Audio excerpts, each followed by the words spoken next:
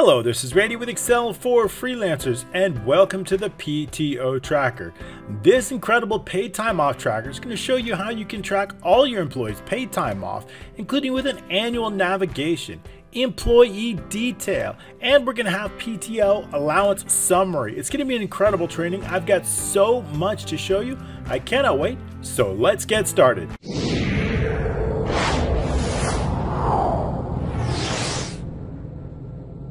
All right, thanks so much for joining us. This paid time off tracker is going to be able to track all the paid time off. We're going to be able to add and edit paid time off. We're going to be able to track vacations, sick, personal leave, completely customizable with days off. We're also going to be able to track holidays, and they're going to be tracked, and weekends inside your paid time off tracker.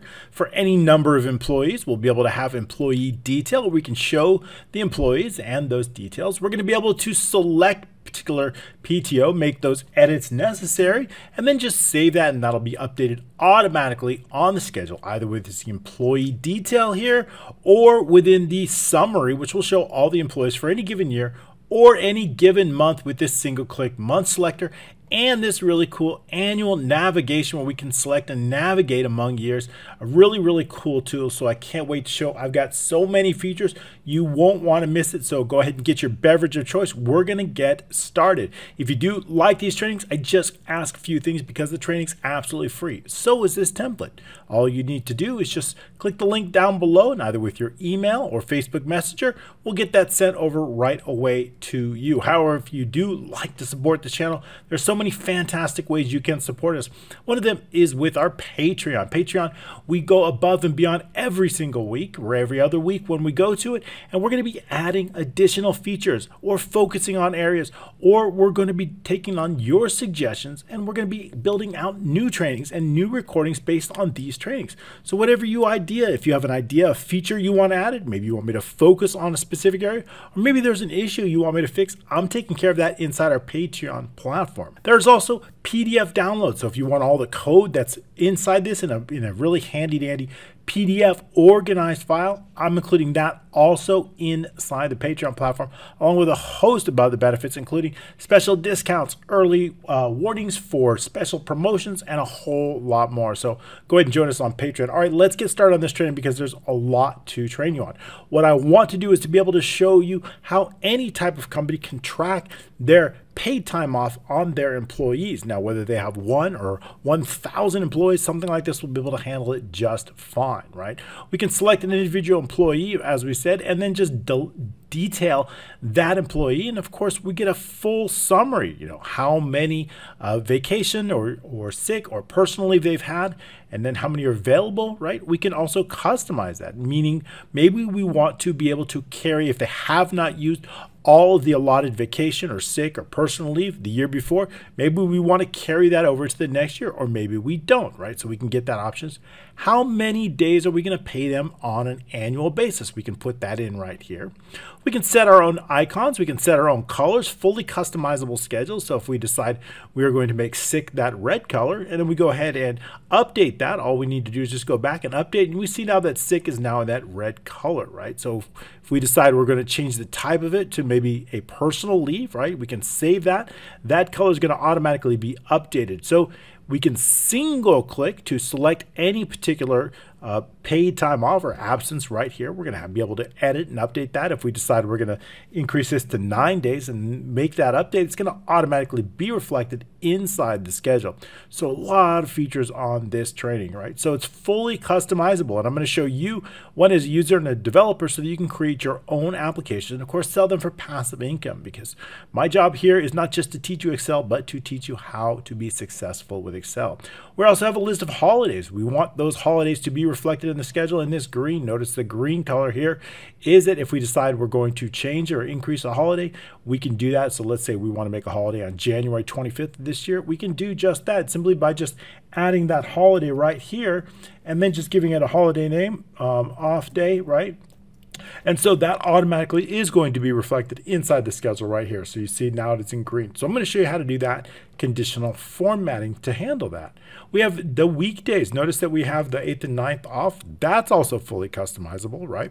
If we decide we're going to take Mondays and let's say Sundays off, but we're going to work Saturdays, right? That's also going to be reflected. So you see now it has switched to the 9th and the 10th. Fully customizable. So we'll be going over all that and a whole lot more. Okay. All right. So here's what we're going to do. What I'm going to do is I'm going to cover some on-screen macros first to see how we did that, some design concepts. We're going to also go into the conditional formatting and taking care of all the screens.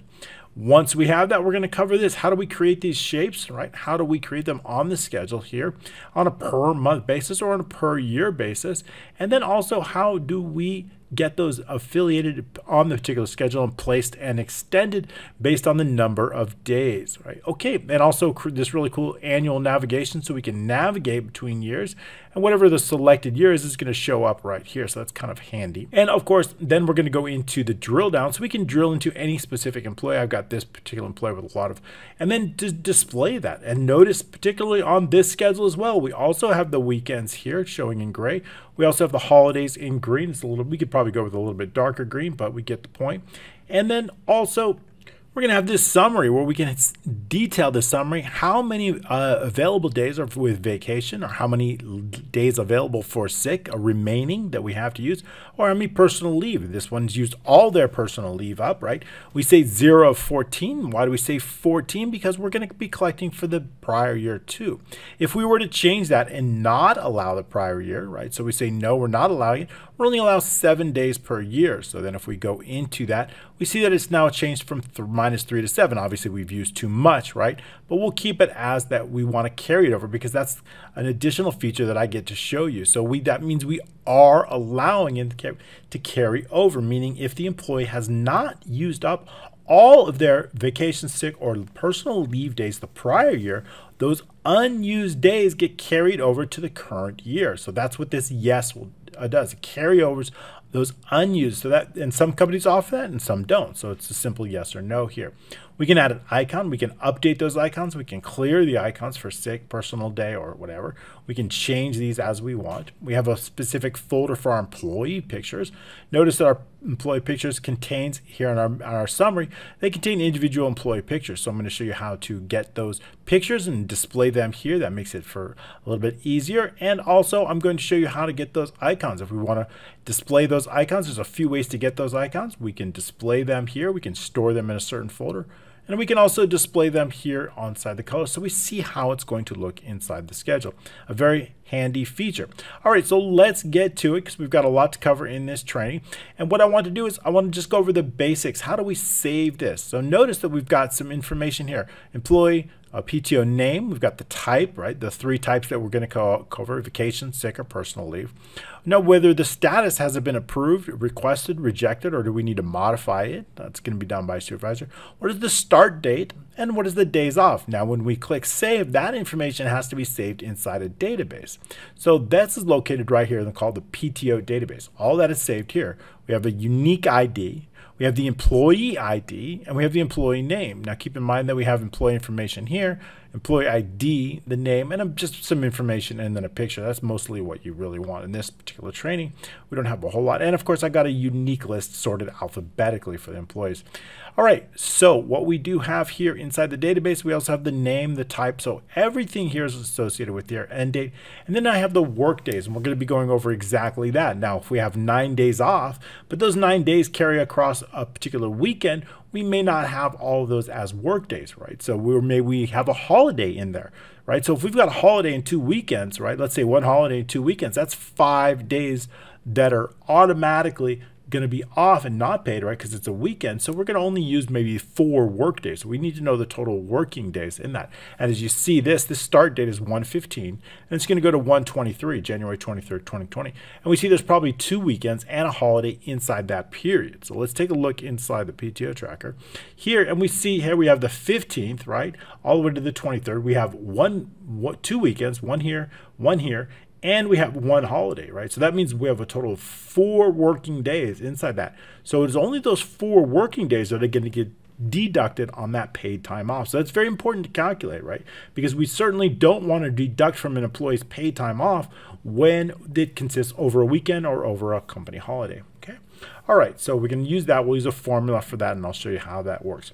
All right, so we're going to go over this. Let's just go over the main macros. That's going to how we get new absence, how we clear this, how we load it by selecting it, and how we save or update it or delete it. Okay.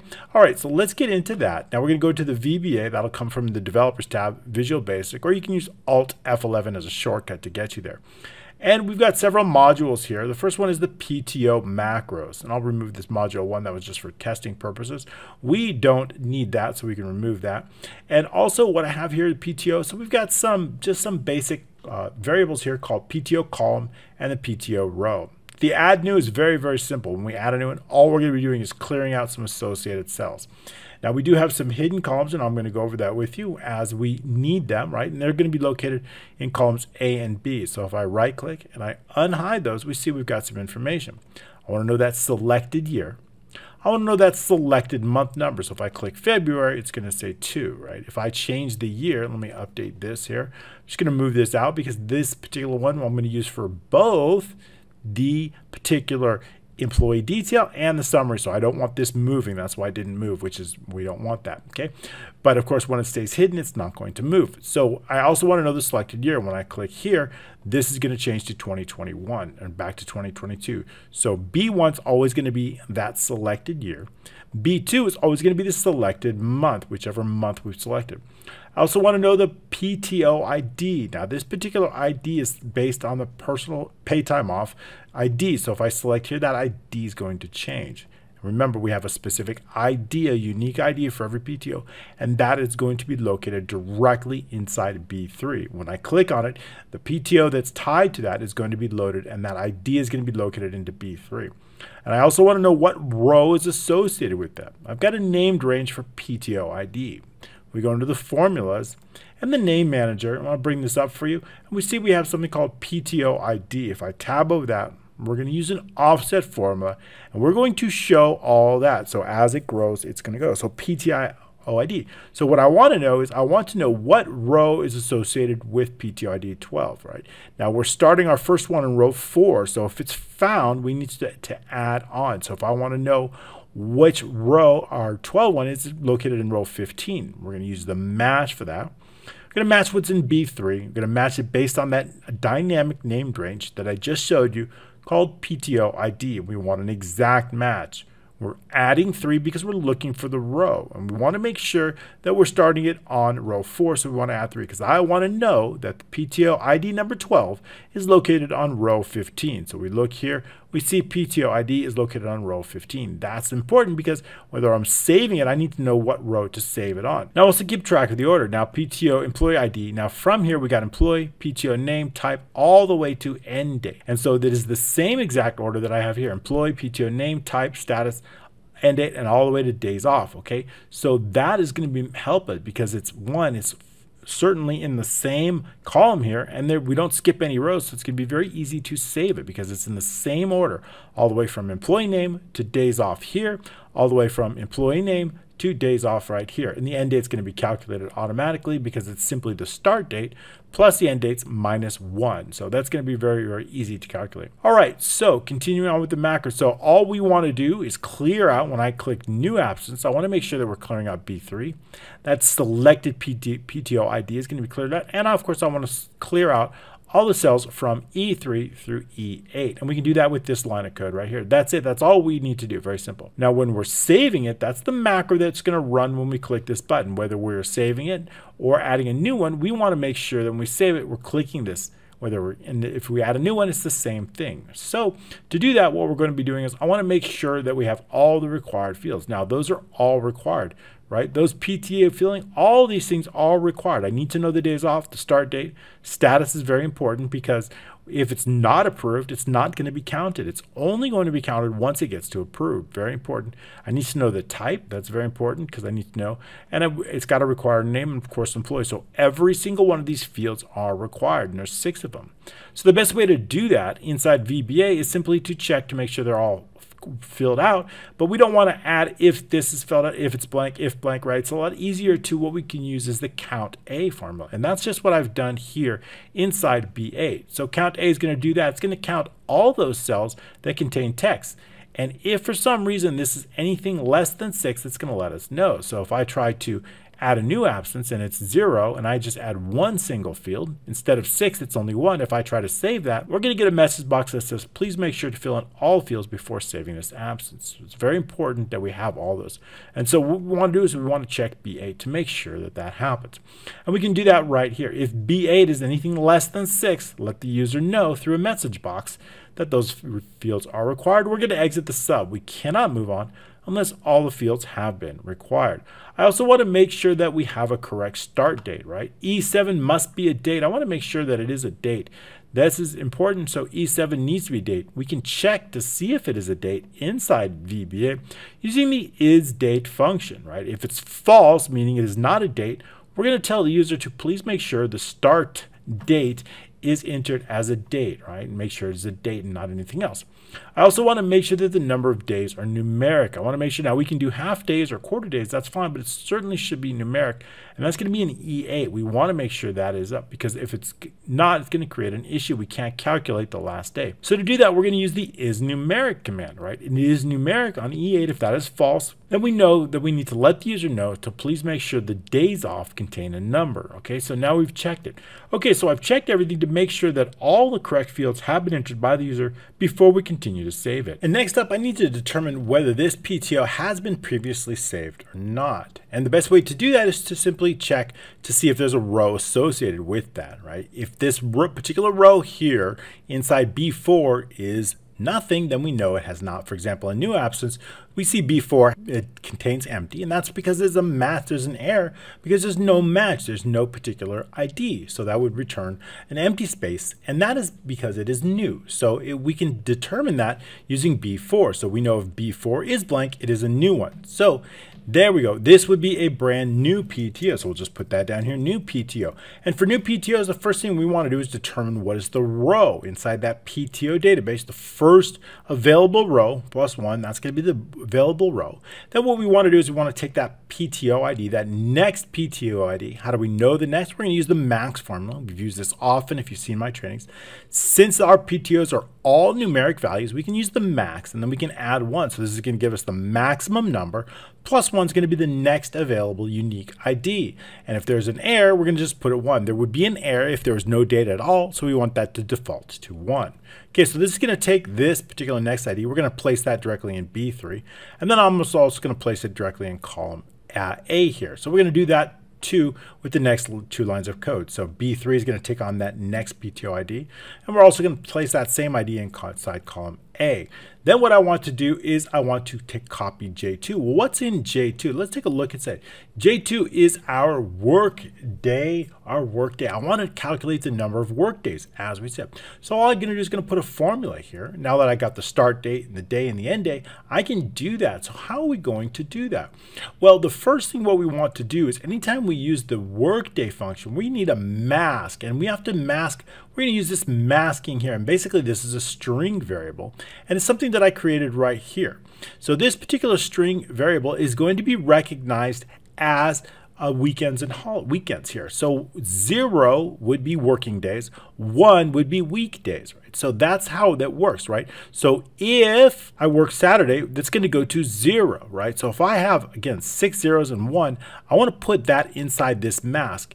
This mask will recognize exactly what days are work days and what days are weekends. Okay, so we can use this mask, and I've given this a name variable called weekend mask. So this is the named range called weekend mask. I can use this in a formula. It's all I have to do. And to do this, of course, all I have to do is just simply create this concatenate here, combining all of those. And using these zeros is just a simple thing. If C8 equals empty, right, just equals empty, we're going to use 1 because we want ones to designate days off, and 0 meaning work days, right? So that we have all of our work days in zeros and 1. So we're going to use a concatenate. So this is going to combine everything here into one single string. We can then create a named range called the weekend mask, and we can use that directly in our formula right here. So we have that formula here. So what we're going to do is use the networking days, because I want to know international, and we're going to use that start date. What is that start date? That's going to, of course, come from whatever is located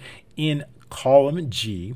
Then I want to know the end date. What's that end date? That's going to come from column I. Okay, so I is going to create that. And then we have that weekend mask, that same mask that I just used, the zeros and ones. Then we have the holidays. Now the holidays is a dynamic named range created right here. So this is a dynamic. If we go into the formulas and the name manager, and we go into holidays, we see using the offset, we've created a dynamic named range. And that way, if there's a holiday contained within those dates, it's automatically going to be excluded, and that's exactly what we want. We only want to count the number of work days inside that. Very, very great formula here called Net Work Days International. Okay, so this is going to exclude all the weekends, this is going to exclude all the holidays, and it's simply going to count the number of work days between this date, this start date, and this date. So when I bring down this formula, it is automatically going to be calculated here. So that's how we're going to use that. Very, very cool function. So what I'm going to do is I'm going to copy that and I'm going to paste that formula in whatever row it is. Okay, and I only need to do that for brand new transactions, new PTOs, and that is because we don't need to recreate that formula each time, right? So this is all for only brand new ones. If it is an existing PTO, all we need to do is extract the row from before. Everything else is we're going to be doing regardless if it is a brand new one or an existing PTO. What I want to do is I want to take the employee ID. That employee ID is located in B9. We go here, we take a look inside B9, we have the employee ID. When I change the employee ID, that is automatically going to be updated here, and we'll do that's a change event. So I'll show you how that works right now while we're on it, right? So we can go step by step, and that's going to be a change located right here in B3. So if I go into our Peach Tracker database and I make a change, a worksheet change, we're making a specific change to E3, and I certainly want to make sure that E3 is not empty. What I want to do is I want to extract that employee ID, and I want to put that employee ID inside B9. If there's an error, of course I don't want to trap it, so we're going to have on error resume next, and let's just put on error go to 0, ONN, okay? ON 0. Okay, so that's on error go to 0. So what do I want to do? I want to get that employee ID. Well, where is that employee ID located? It's located in the employee sheet. It's located in column A of the employee sheet. If we take a look inside the employee sheet, we see the employee ID is located right here in column A. So I want to pull that employee ID and I want to place it directly inside B9, that employee ID here. All I need to do is determine the row of that. So how am I going to know the row? Well, I've got a named range called employee name, right, on the employee sheet, and I'm going to find something. What I'm finding that employee's name, that target value, whatever the user just changed, and I'm going to look for it directly inside this named range here. And I'm going to look in the values, and I'm going to look in the whole, and I want to extract the row number. Why do I want the row number? Because the row number, if this gets the row number along with A and the row number is going to get us our employee ID, and that's the value, right? So here's going to extract the row right here. Here's going to combine with A. That'll give us exactly the employee ID. We're going to place that employee ID in B9. So that's all we have to do in that, and that automatically sets it up. So once we have that employee ID in B9, I'm going to place that directly inside column B of our PTO database, right? So that's very important because names can change, but IDs will not change. So I want to take that employee ID, I want to put it directly inside column B. That is going to come directly from here, B9. So it's going to come directly here. Okay, the rest is very simple. And why is that? Because we've just need to loop through this from 3 all the way to 8, 3 to 8, taking whatever values are in here in column E and placing them directly right here inside columns 3 through 8. So notice 3 through 8, we're doing the same thing, 3 through 8 rows. So we just have to do that. So we can do that through a very, very simple loop. For the PTO column equals 3 to 8. So the database is where we're going to place it. We're placing it in that row that we've already set up either here or here, right? Either one of it's new. The column is going to be 3, 4, 5, 6, 7, or 8. Then we're going to simply extract that information from E and the PTO column. Notice that this is a row though. E3, E4, E5, these are rows, but they work the same because the rows and the columns are actually the same, right? Remember that. The column 3 to 8 is the same thing as the row 3 to 8. So we've done that quite easily there. All right, so it's relatively simple that. So all we need to do. And the last thing is I want to set the end date with a formula. Now I'm doing this end date. I could do it with a formula, but I want to make sure that we could easily do it with a formula, but I've decided to just do it automatically each and every time.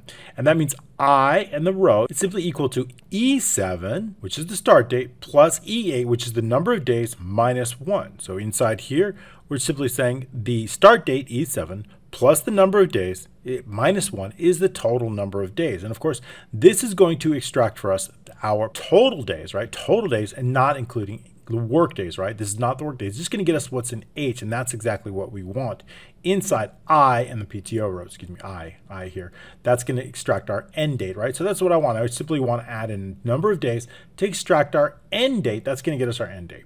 Once we have that end date, all we need to do is just refresh the summary, right? Now I want to know the refresh the summary. Of course, if we're on this is our summary, so I know when I save this, it's going to refresh this. However, if I'm inside our employee detail and I want to add it and I selected something and I want to make that change, I know that is this macro that I'm going to update. So if I update this to 7 days and click save, it is the macro that's our employee detail that we're going to be particularly refreshing. So that's how we need to differentiate. Just like we did before, we need to know which macro to run, whether it's the summary or the employee detail. And we're going to base it on this group to see whether it's visible or not. Okay, and then next up, we want to save message. And this is simply just a save. When I save this, you see this little fade out message. It's going to fade out. And that's relatively simple. We just have to change the transparency through a loop. Okay, loading it is relatively simple, right? Because loading it, all I need to do is extract whatever screen we're on. All I need to do is extract that ID number, and I'm going to place it directly inside B3 is where that ID is located. Now, regardless of whether we are on this detail or whether we're back inside, notice that the row heights change, or whether we are back in there, it's the same ID. So to extract that ID, I'm going to extract it directly from this shape. We know the shape. We see the shape as PTO item 12, and this is PTO item 3. 3 is the ID number. So I'm going to remove, to do that, I'm going to remove these. I'm going to place that directly inside B3, right? So all I need to do is remove the first 7 characters. Now, if they click on the icon, it's the same thing. The icon, PTO icon 12. Notice the first 7 characters are, if I remove that, it's going to leave us with that ID, and we place that ID directly inside B3. And our row is going to be taken using the match based on that. So we know if B4 is empty, we do not have a correct ID, or maybe it's blank. So that's the first thing what we want to check. If B4 is empty, then we know we don't have a correct PTI item to edit. But once we do, we're going to put that variable right here from B4 into that variable. And what I want to do is then add that employee ID in. Now the employee ID is simply going to come from column B of our database, and we're going to place it directly into B9. Now we can simply reverse the data mapping, this time also from 3 to 8, but this time it's going to come directly from our database in the PTO row or the PTO column. And then what we're going to do is we're going to place it in E in the PTO column. So this time it's coming from our database, from columns 3 to 8, and we're placing it directly inside rows 3 to 8. So it's just the reverse. And that's it for load. That's all we have to do to load it. And that means when we select them, I'll go over the macro, and that's the selected, it's going to load that. And that's regardless of the type of screen that we're on, whether we're in the detail or whether we're in the summary, is going to be the exact same thing. Great. So now that we went over that, the last thing that we have in this particular module is the PTO delete. If I create a brand new one, right, and then we decide we can easily delete that. So I'm going to give it a name, test name, and we can give it a sick, and we give it a status of approved, and we do a start date, let's say January 3rd. So we'll do 1/3, and then give it 5 days. And then we save that, we can see that it's immediately available here directly on it. So if I want to delete that, I want to be able to delete it automatically. Now there's 2 scenarios whether we delete it. If I've created a new absence and I have yet to save it, right, we can skip the adding a row. If I click delete, I want to make sure that if we click yes, right, everything just gets cleared out. So basically what I need to do is I need to know if it's already been previously saved. B4 is going to tell us if it's been previously saved or not. So we're going to get that user confirmation using the message box. And if they say no, we're going to exit the sub because they don't want to continue. But I want to check before. Before, if it's empty, then we can skip. It has not been saved yet. We can skip to right down here. However, if it has been saved and there is a value inside before, I'm going to take that row and I'm going to put that directly in this variable called PTO row. And then I'm simply going to delete that row from the database. Okay. With add new, we're simply going to just run the macro add new, and that's going to clear out all the fields. And then all I need to do is determine which macro to run, whether it's the summary or the detail, and that macro is going to be refreshing. So that's it. That's all we have to do for the PTO. So we went over how to add a new one, how to save an existing one, how to load it, and how to delete it. And that's, of course, regardless of which screen we're on. Okay, great. So we covered that. Now I'd like to also cover some of the conditional formatting here. Notice we have several conditional formatting based on the weekends or based on the holiday. Okay, and to do that, what we want to do is we want to understand the weekdays, right? So our dates are in here. So if I take a look at this here, this field here, we see that this is actually a date. Now we formatted that. I only want to show the number, but it is actually a date using the date based on the selected year. That selected year is a named range in B1. Also based on the selected month. That selected month is a named range based on B2.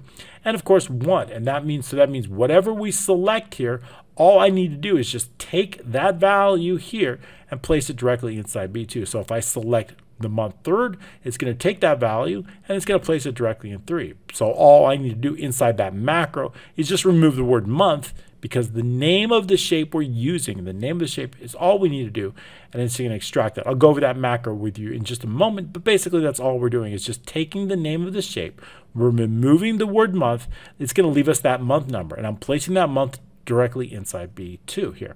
Okay, great. So we have that. So now what I want to do is I want to understand that this is a date, right? So it's the date based on the year, and then all we're just going to do is simply adding one until we get to the end of the last few days. And in the last few days, especially for the month of February, what I want to do is I want to make sure that it actually contains a day, right? I want to check if 28 plus 1 is not the same month number, then I want to do it blank. And that's all we're going to do to check. If the month number of AG3 plus 1 doesn't equal the same month number, that means it's in a different month, then we're going to show blank. Otherwise, we're going to increment at 1. So I can use the same formula throughout, and just to make sure. So these are dates. So the important thing is to understand is these are dates. Now, if we know those are dates, what I want to do is I want to determine the weekday. What is the weekday of this date? What is the weekday of this date? This is a Sunday, right? So if I do equals, right, weekday here, and I want to check the serial number of this. And I also want to look, now our dates on our admin start on Monday, so I'm going to use 2, right? So that I know that once we add that in, we see that that is 7, right? So we know that Sunday is 7, and that's exactly what I want. Sunday being the last day because our day is on Sunday. So what do I want to do? I want to determine, is Sunday a work day or not, and color it accordingly. Well, how are we going to know if it's a work day or not? Well, we can use the indirect function. Basically, what I want to do is I want to look up here. I want to look in C and the column, whether it's C8, 9, 10, all the way through 14, and see if it's been checked or not. So how do we know that? Well, let's use the indirect on this. Okay, so if we look in here, we know that it's 7, right? So what I want to do is I want to look at here. We know it's Sunday. So how do we relate 7?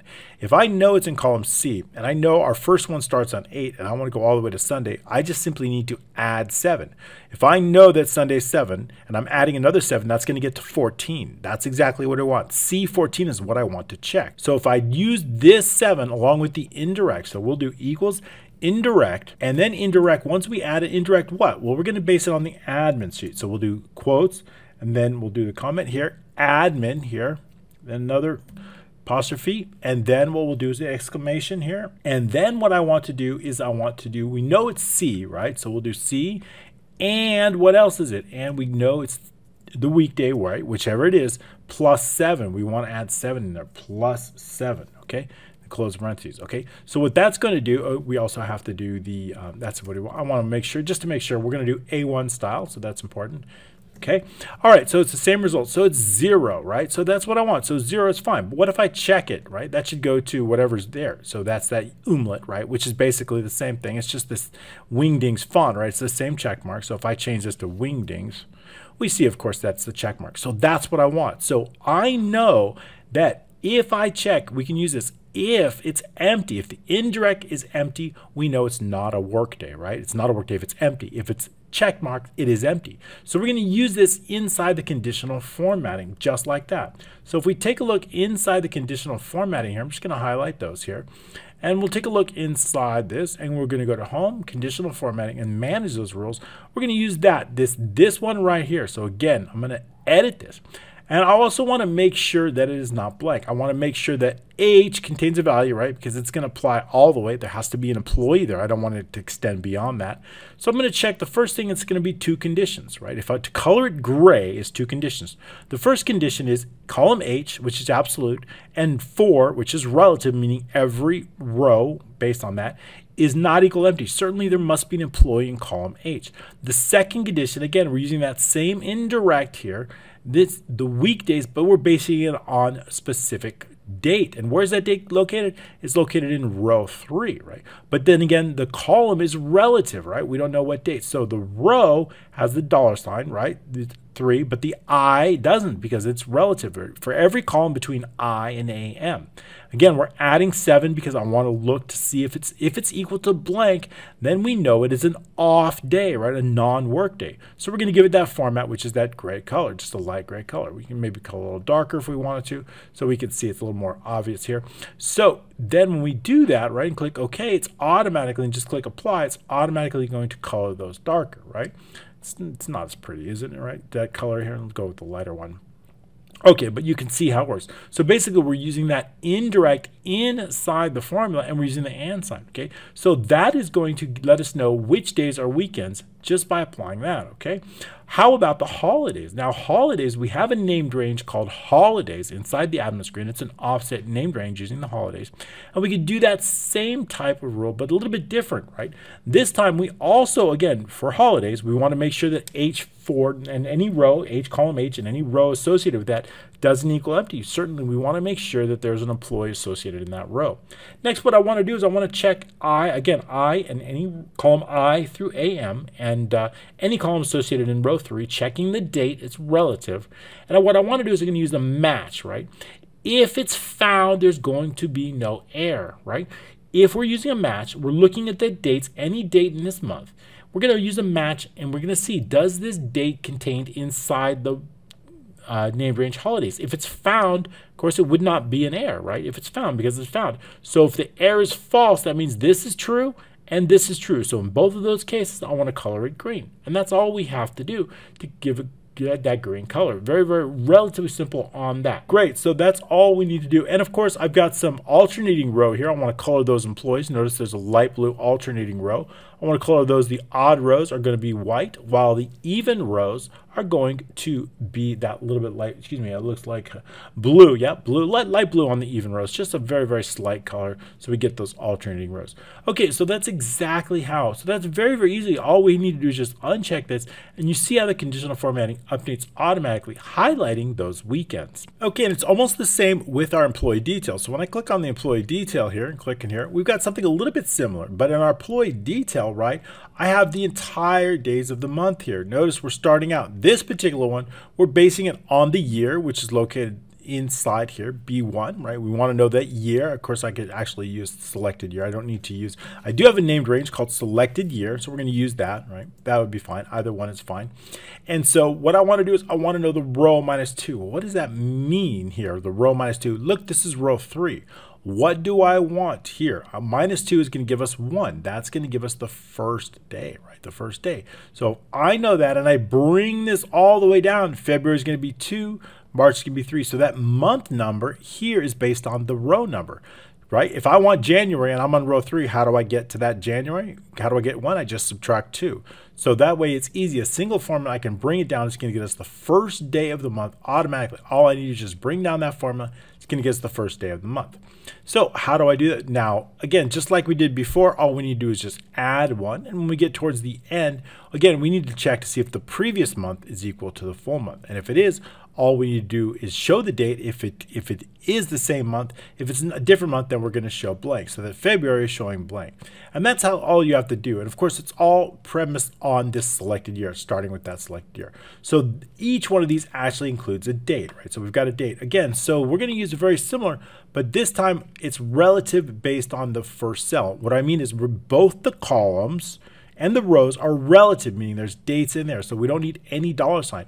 Previously, we had all of our dates located in row 3, so it's slightly different, right? But in this case, they're relative based on the cell. So the conditional formatting is a little bit different. So when we go into the home and conditional formatting and the manage rules, we see relatively the same, except there's a slight difference. This time, keep in mind that it starts in AT3. Notice there's no dollar signs, there's no absolute. It's relative both in the column and the row. And we're using an is error here. This is the holidays. We're matching it, but notice again, no dollar signs. It's relative based on the holidays. So as long as our applies to must also start with AT3. Notice that our applies to also starts with AT3. That's very important. Then it's going to cover every single date in the range that we have set. And it's exactly the same for here, our edit rule. Of course, we want to make sure that AT3 contains a value. It doesn't blank, right? We want to make sure. And we also want to make sure that this one's the weekday. So again, we're using exactly the same weekday function. The only difference is the cell that contains the date is relative both in the column and the row. Okay, so that's it for the conditional format. That's how we can easily apply holidays, and we can apply weekdays even as we change them inside the admin screen here.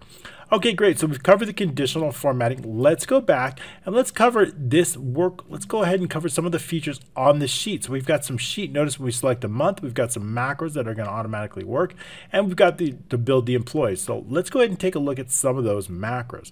Now we can find those macros here called PTO sheet macros. The first thing what I want to do is I want to show a employee detail view, PTO sheet macro. That detail view, I want to show all those employees. As you see, there's two particular macros. There's a summary view and a detail view. This is the summary view here where we're showing all the employees, and this is the detail view. When I select on a specific employee and I supply here, then we have the detail view because it's showing the detail of a single employee for that. Okay, so how do we do that? Well, of course, just with the macro, let's go ahead and go inside that. And of course, it's the macro that's tied to this particular icon here, a macro called view employee detail, and those are the macros. The other macro is the one based on this backspace. So let's go into the assign macro, and you're going to see this called employee detail view, employee detail view. If we go ahead and select that, the other particular macro that we have here is on the back one, right? So this back is going to show that summary view. Here we go into the assign macros, and we see that that's the summary view. So when we edit that, we can see both macros here inside this module. We'll start out with the employee detail view. First thing I'm going to do is turn off application screen updating. I want to remove all of the shapes in there, right? So we got a lot of shapes. I want to make sure they're all removed. I want to start from scratch. So I want to remove any of these icons, any of these PTO shapes, basically removing all of them. So to do that, we can just run a loop. We've defined the month shape and the PTO shape as shapes. So we're going to go through all the PTO shapes. Basically, if these shapes contain certain words, employee picture, icon, or PTO item, I want them removed. Well, which ones? Here's the one that's contained. If we take a look at the name of this, called PTO icon 13. If we take a look at the name of this, it's called PTO item 13.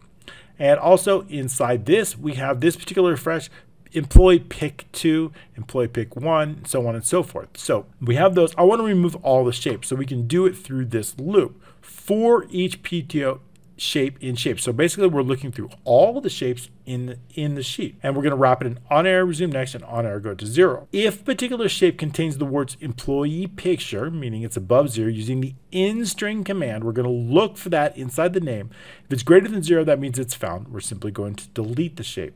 I'm going to do the exact same thing if it contains the word icon. We're going to delete it. If it contains the string PTO item, we're going to delete it. So this is going to delete all the shapes and start from scratch.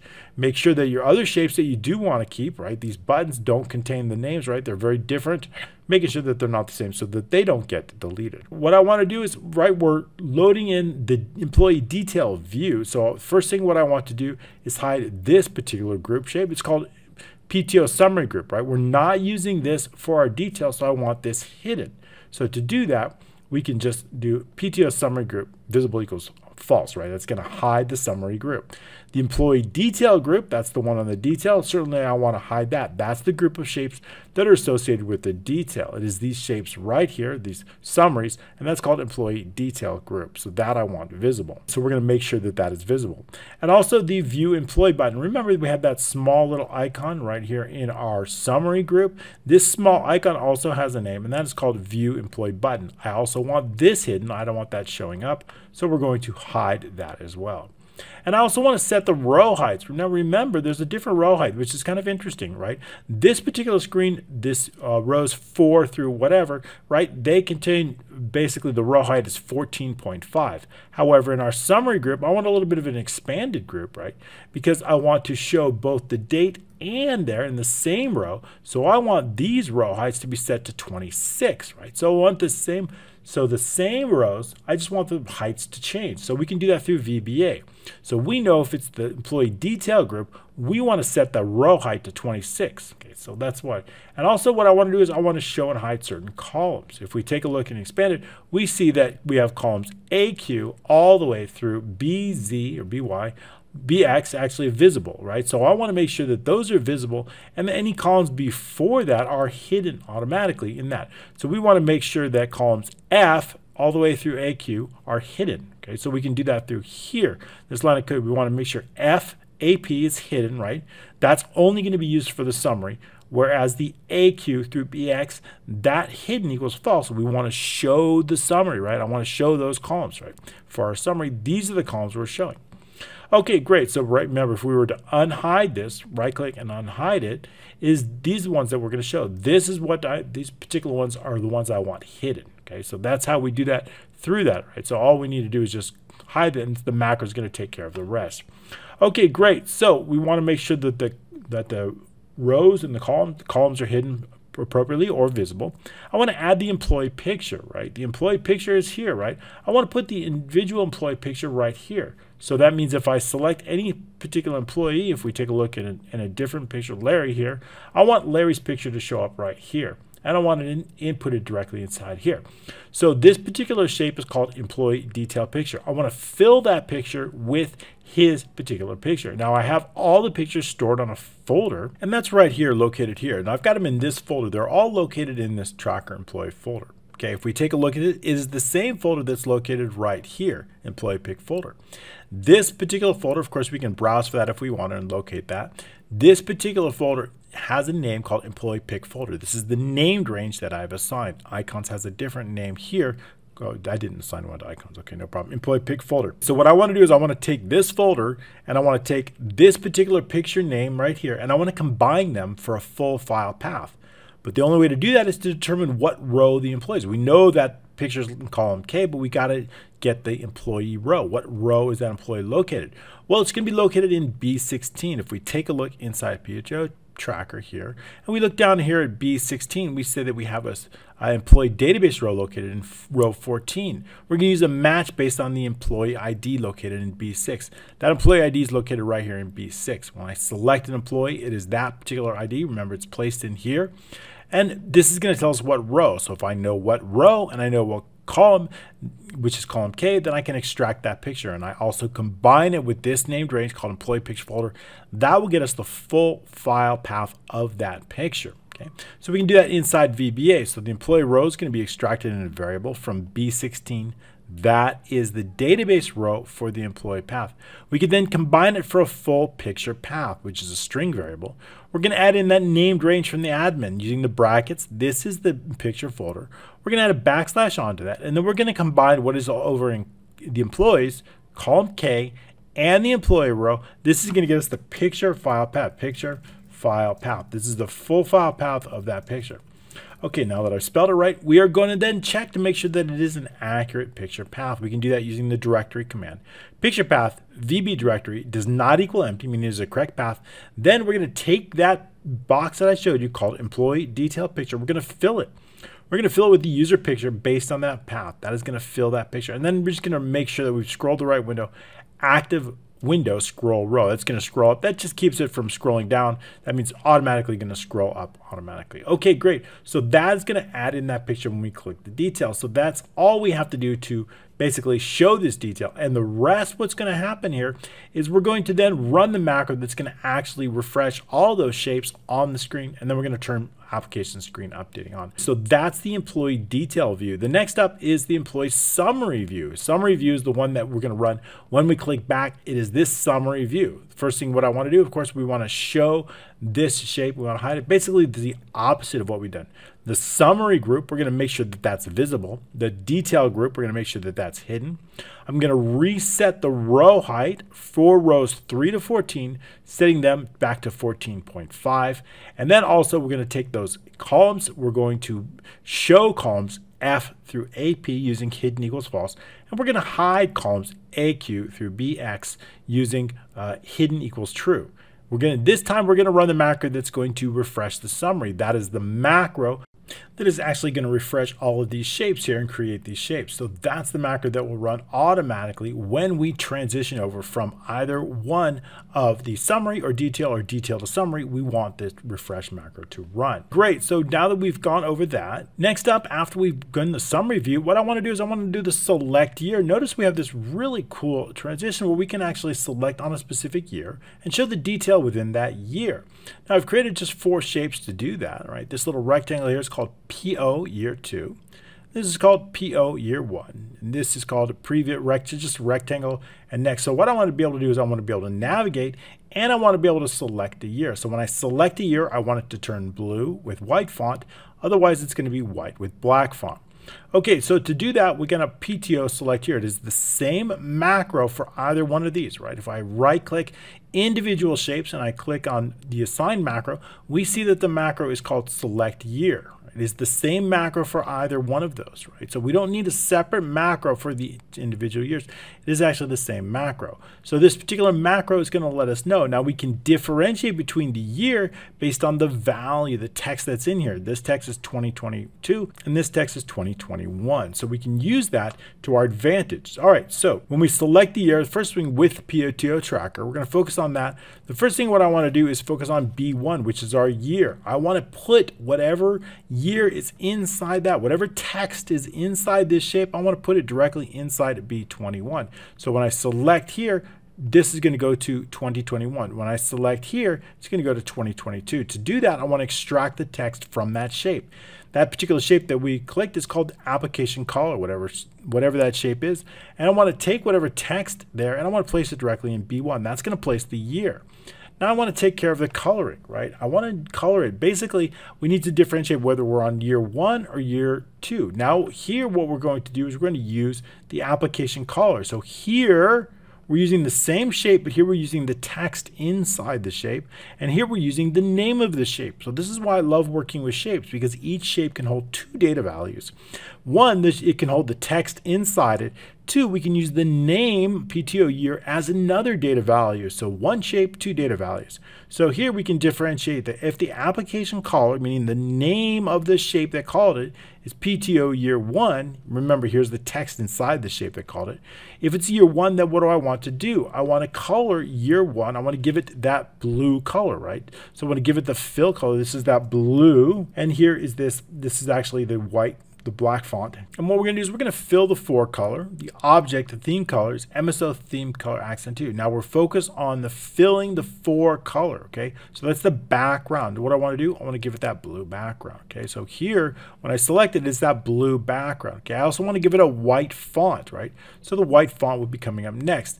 This one, the same shape, the text frame, the text range, the font fill in the 4 color here is going to be just going to use the MSO theme color background 1, which is that white. Okay, so what are we going to do with the other year? The other year, if it's not year 1, the other 2, we want to color white, which is that background 1, right? Giving that white, but this time we're using that background as our background color, and we're giving it a black font, which is the RGB, that font fill, that 4 color.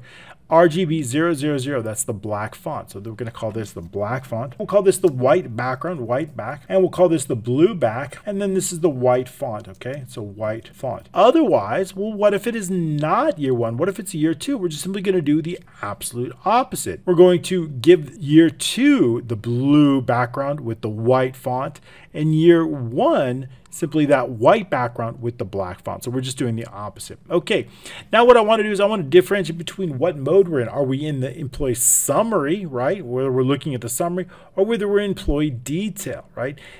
Basically what I want to do is when we select a year, right, we're using the same exact shape. The same shape here is we're going to use both in the summary here and the detail here. Notice we're using the same one, right? So I need to know which, when I select here, which one am I refreshing, right? Which one? So I need to know based on this, based on the shapes that are going to be visible. PTO Summary, if this is visible, then we should run the summary group, run that summary macro. Otherwise, we're going to show the employee detail. And basically, when we select here, we just need to know which one are we running. All right, good. So we have that, and we're going to go back. So that way, the year will be automatically done. So click on Fred Fetters. We got some data in there. So now I see what Fred did in year 21, what Fred did in year 2022. Different macros, same shapes, based on what is visible. So we can use that to differentiate. Very, very helpful. Okay, great. So that is the year select. Okay, well, what about when we select a month? Now, notice that when we select a month, what I want to do is I simply want to change what's in B2, and then again, run the refresh. This, of course, our months are only located in our employee summary, so we don't have to worry about that. So we've already placed here. So now again, I've just created these multiple shapes and I've given them a particular look. And of course, I want to use a little bit of color differentiation so that we know that the selected month has bold and it's going to be white to blue, whereas the unselected are starting at top of blue and then going down to white. So we need to color those accordingly. And I also need to take the month number and place it directly inside B2 and then running the macro to refresh. So to do that, what we're going to do is I'm going to extract again, we're going to use application color. This time I'm going to remove the string month and it's going to leave us with the month number. So we can do that through here with the PTO tracker. That selected month, we're going to put that into a variable. And then what I'm going to do is I'm going to use the replace. I'm going to use the application caller, the name. What is the name? And all we're going to do is replace it. We're using the replace. We're going to look for month, and we're going to replace it with nothing. That will leave us with that selected month number. We can then take that selected month number and put it inside B2. And then what I want to do is I want to focus on the coloring. So the best thing to do is take all of the months and then give them that light blue to white color, right? And then once I color everyone, including the selected one, then I want to determine the selected one using, of course, our selected month number, and I want to give that a bold color, and I want to start that from white down to blue, okay? All right, so to do that, what we're going to be doing is we're going to run a loop for the month number equals 1 to 12. Month number and the month number fill, we're going to give it that 2-color gradient for horizontal 1, and basically what this is going to do is just going to be that light blue to white vertically, okay? And then I want to make sure it's non-bold, okay? So that's for every single one. So we're just going to loop through that. And now all we need to do is focus on that single selected month. Because we've already put the month number inside a variable, we've saved it in a variable, we can then call that specific shape out. Month number and the selected month fill 2-color gradient, and this is that selected tab bar. Of course, what is that? That's white to blue and then the bold font, right? Saying that bold font. Okay, so that's all we have to do. And again, we're only these month numbers are only appearing on the summary refresh. So then we're going to run the macro to refresh it. Because we've already placed the month number directly in here, and because we know these dates contain the selected month, it will automatically refresh, okay? So we'll get into that macro right now, but I wanted to make sure to go over the selected month. Okay, now we also have just a few more macros in this module, previous and next year, previous and next year. Well, that's just a few lines of code, and basically it's just coloring. So what I want to do is when I navigate to next year, I want the selected year to be displayed in blue. But notice we keep going, there's no selected year. I can use B1 to determine what is the selected year. So as we go back, right, If it's found that the selected year is the same, color it blue and white, right? And as we move it. So that's going to give us this really cool navigation as we do that. So to do that, how are we going to do that? Well, the first thing what I want to do is when I go to previous year, I want to make sure that we can do B10 equals B10 minus 1. And B11 also, I want to set those years. Why is that important? Well, the first thing what we have to understand is the year here is relative, right? So instead of changing the text, we're going to link it to a particular cell. If we see here that we have B10 and B11, B10 and B11. Right? I didn't use B12, B13. We didn't need that. So this particular shape is connected to what's in B10. This particular shape is linked to what is located in B11. So all I would have to do is just change these here using VBA here, and then it's automatically going to change inside that. So you notice how that changed automatically. So all we need to do is just change what is in B10 and B11. So that's exactly what we're doing here. When we go previous year, we're taking B10, whatever value is in B10, and we're subtracting 1. And we're going to do the same thing in B11. When we do that, it automatically changes what the years are in the shapes associated. Now we can focus on the color. So we're going to set year 1 to unselected, right? If I do previous, if I'm going previous, I need, of course, the previous year here, 20, is not going to be selected, right? So let's take a look at this. For example, if I'm on this, when I go to previous, I need to make sure that year 1, which is this one right here, PTO year 1, is that white with black font because it's not selected. Okay, so that's what we're going to do now. Setting the year, we're going to give it that background color. This is, of course, is the white background here. White, just put white back, okay? And this is the black font. So that's going to be for the year 1. We know that. Now, but I want to check something else. Back, black, let's do black font. Okay, so what I want to do is I want to know if year 2 is selected. How do we know that if year 2 is selected? Actually, we can get rid of this one here. We don't need that part, right? Because that's already not, we know that would be year for year 1. Year 2, so what I want to do is I want to check year 2. If B1 equals what's in PTO year 2, if it's the same, meaning the value, the text value of this shape is the same as B1, then we need to color it. Basically what I'm looking at is 2022 the same here. If they're matched, then I'm going to color this, the blue background with the white font. So we can do that here. If they're equal, the blue background, then of course give it that blue background, give that shape that blue background, blue back, and give it that white font. Okay, what if it's not? Then what I want to do is I want to make sure to give it that white background and the black font. So that's all we need to do here. So that just sets it up. So now that we've got that set up, that's the previous year. So that's just going to allow us to just go previous and next, next, previous, and previous, next, next, just like that. Very good. Actually, we did need this. I put that back in. I want to make sure just in case it was year 2 selected. And why is that? Because when I navigate here and I go back here, we're going back, we see that 2020 is selected, or we see that 2022 is selected. I want to make sure that when we go navigate next, it automatically moves to the first position. So that's why we had to add it there. Continuing on, the rest is relatively the same. The next year is same as the previous year, really exactly the same, just the opposite. But this time we're simply increasing the values of B10 and B11, right?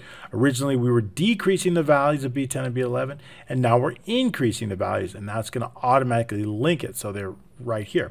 Okay, continuing on, we're going to simply look if year's already selected. If not, we're going to give it the colors and the associate, just basically the opposite, right? All we're doing is exactly the opposite of that. Just checking to see if the years match, and if they do match, we're simply going to color it blue. Otherwise, we're coloring it white. That's all we need to do inside that macro. It's almost the same. Okay, very, very good. Let's take a look now at the macro that's going to be the summary. This is the macro that's going to automatically refresh. That's going to create all these shapes and icons and the pictures and the employees. That is called the summary, and it is the macro that runs every time we select this, every time we select a month, or every time we also go back from, if we're inside this, right, and we go back, it is the same macro that's going to run each of those times. So let's get into that macro right now. All right, let's go ahead and take a look inside this macro, and that's called the PTO Summary macros. That's the module we're focused on. We've got some variables that we'll be going over as we move into it.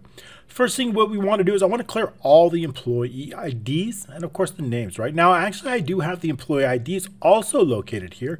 If we take a look inside here in column G, we see that there's a 9. If we go down now, the pictures are covering it up, which is fine. We don't need to see that, but you see 2921. As I scroll down, the employee IDs are located in column G. So keep that in mind. When I clear it out, the employee IDs are very helpful because when I select an employee, I want to place that ID and I want to put it in B6. So we want to make sure that we do have those employee IDs located in column G, and of course the name located in H. So when I clear them out, we're going to clear out all the way from G4 all the way down, clearing out the names and the IDs. So G4 through H. And I also want to clear out B7. B7 is our selected employee row. When I refresh it, I don't want to make sure any rows that's selected. That's the conditional formatting. I want to make sure that B7 is also cleared out. Continuing on, now that we have that cleared out, I also want to, if the view employee button, that is that icon that is located right here, if that is visible, I want that to be hidden as well. So we can hide that using visible equals MSO false. I also want to put the start date into a variable. Now that start date is called PTO, or month start here. Month start is the first day of the month. That will help us determine the number of days. It's located in I3. Remember that variable, that formula here we had here, selected year, selected month, that is I3. That is the first day of the month. And I'm going to put that into a date variable called month start. Okay, now what we want to do is I want to remove all the associated shapes. Now all the employee pictures, all the icons, and all the PTO items, basically, and that is this, all the pictures, anything that says employee pic or contains the text employee pic, I want that removed. Any particular shapes that start out with PTO item, I want them removed. And also the icons associated with any PTO, starting with PTO icon, I want those removed. So we're going to run a loop for every single PTO shape in the entire sheet, PTO shapes. If, of course, the name contains employee picture, or the name contains icon, or the name contains PTO item using the in-string command, right? If they contain that, we're going to delete that shape. So every single one, we're going to delete the employee pictures, the icons, and the items associated. That's going to clear out all those shapes. Okay, now what I want to do is I want to get all the items from the admin sheet. Now we have those icons here. If you see these, there's 3 icons. Then we can browse for those icons here. If we get to that, I'll show you what that is, or I can clear the icon out. But I want to take icon 1, icon 2, and icon 3, and I want to copy them over, and I want to bring them right here, 1, 2, and 3. Now we can hide these icons if we want to. We don't need them visible, but for our purposes today, they're going to be visible. So we're going to run a loop from the icon number, which is a long variable. We're going to run it 1, 2, 3. Since we only have 3 icons and 3 statuses, that's all we need. It's sufficient. So what I want to do is I want to make sure that we actually have an icon there. To make sure of that, I want to make sure that there's a name located in K, right? K is the actual particular name. Now we can do 2 ways. There's actually 2 ways. We can browse this folder, we can combine this name, and we can add the icon, or we can just simply copy them once. So there's 2 different ways, right? This way is kind of better for our purposes training wise, because, oh, we got a pop-up color too, because all we need to do is just copy it. So that means when you get this file, as long as this icon is located in your file, you don't need to browse for it. You don't need to have any icons. So it's much easier. It's working better for you. So we've got the icons contained right here. Okay, but I want to make sure that we do have an icon located in K to make sure that that is icon number and 9. So that means 10, 11, and 12, right? K, 10, and 11, 12. We're going to check. And what we're going to do is making sure that there is a value there. If it is, we're going to copy the icon. The icon numbers are 1, 2, and 3. So 1, we're going to copy that. What we're going to do is we're going to then activate this sheet, PTO, making sure that it is activate. The reason we want to do that is we can't select anything unless the sheet is activated. So I'm going to select a particular cell. The cell I'm going to put it in is B19, B20, or B30, B21. We're going to put those in here by using the paste. That's going to paste that icon. And if we want to hide the icons, we can just do icon and icon number visible equals false.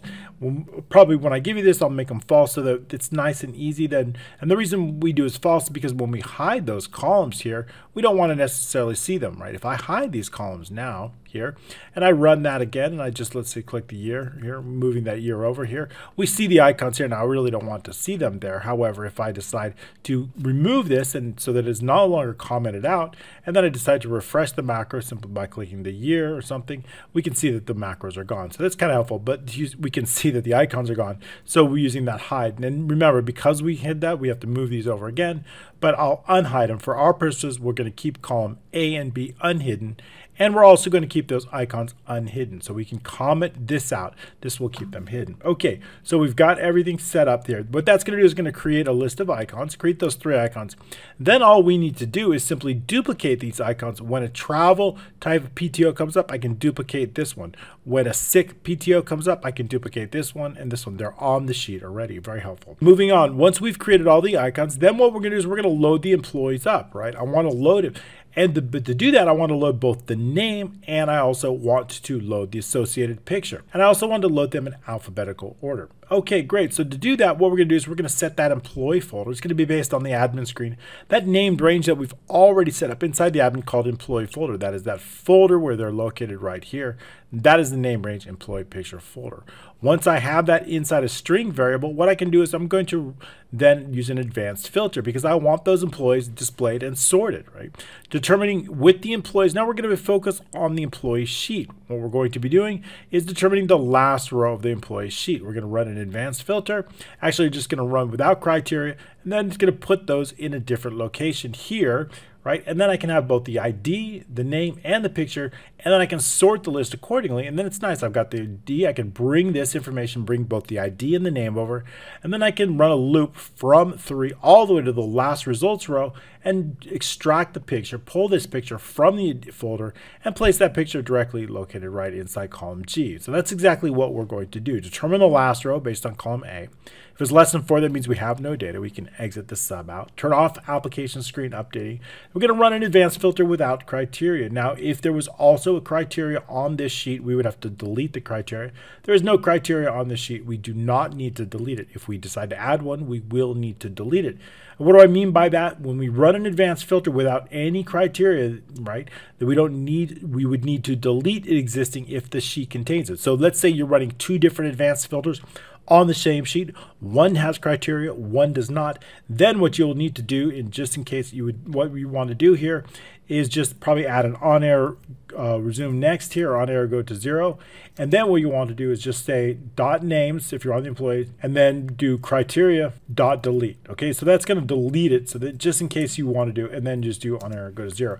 Okay, that way it's going to delete that named range if it exists in case you're using it, because we don't have any criteria here and it's important to delete it when you don't have any. Great, so what we're going to do is run that advanced filter from column A3 through K in the last row. No criteria, and we're going to have those results, both the employee IDs and both the names and the pictures from column N through P, employee ID, name, and the picture. So that's going to put all this. And now what we've done is we just simply brought them over, but I want them sorted based ascending based on the name here inside O3, okay? And also I created a named range, right? So name manager, if you take a look here, it's called employee names sorted, And that's going to be using the dynamic offset here so that our results are always sorted. And that way, when I decide to add a new PTO, when I want to select a name, I can use the same named range here that's sorted. If we look inside the data and then the data validation, we see it's the same named range. So that way we can use a sorted name range. Much easier to find employees and add them to PTOs when they're automatically sorted. Okay, so that's what we're going to do right now. So we're going to get our last results row based on column N. If it's less than 3, that means we have no employees at all. If it's less than 4, that means we only have a single employee, so there's no reason to sort it. We can skip the sort, which is going to go right down here. However, if there is more than 1 row, we certainly want to sort it. So the first thing we want to do is clear that sort, and then we add a key. That's O3. That key is that employee name right here, that first employee name. And we want to sort it ascending. So ascending is what we're going to sort. That range is going to include, of course, that employee ID located in column N, the name in column O, and of course the picture in column P. We're going to set that range up and apply the sort. That is going to sort the names alphabetically. Okay, so once they're sorted alphabetically, I want to take the employee ID and the name, and I want to just simply bring all those over directly inside columns G and E, right? If we move these pictures, we see we have the IDs right here. Okay, so I want to bring them from G and H. So G of our PTO tracker, G4 through H in the last results row plus 1. Our results start in row 4 here. They start in row 3 here. So we need to compensate that by adding 1. Okay, so once we've done that, what we're going to be doing is we're going to then bring that information directly from N through O. Okay, so now that we have the IDs and we have the name, we just want to bring over the pictures. To bring over the pictures, all we have to do is just combine them with the folder. We've already put that into a name, which is that employee picture folder. Combine them to create a full file path. Now that file path was located at picture file path. Okay, we're going to extract the employee ID into a variable as well. So that file path, the employee folder, plus the backslash, plus what is located in P. As we loop through these individual ones, we're going to take that name, what's in P, and combine it to create that full file path. Once we have that full file path, what I want to do is I want to duplicate the sample. Now we have another sample here. If we take a look inside our PTO, I think I put it over on the right here. I've got this particular shape right here. This is called employee picture sample. This sample is going to be duplicated and the employee is going to add in automatically. Now let's just check for errors. If I decide to make an incorrect folder path, I still want it to refresh, but I want to use that default picture. So let's double check to make sure that we have that default picture located. Or we're not going to show any. I guess we could probably show the default picture or not any picture. Maybe we could do both.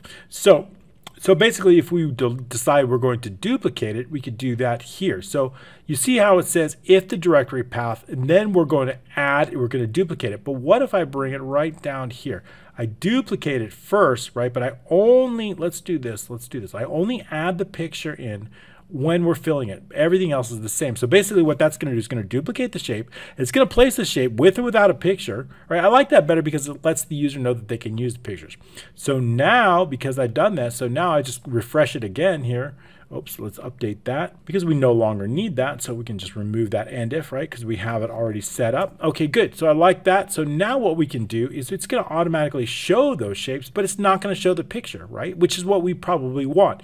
It shows the user that they have the potential to put in the pictures. And the reason there is no picture is because we have an incorrect folder path. As soon as I correct that path, we want that default picture to actually change to an actual picture, okay? So as soon as I change it, it's going to go back to the correct path.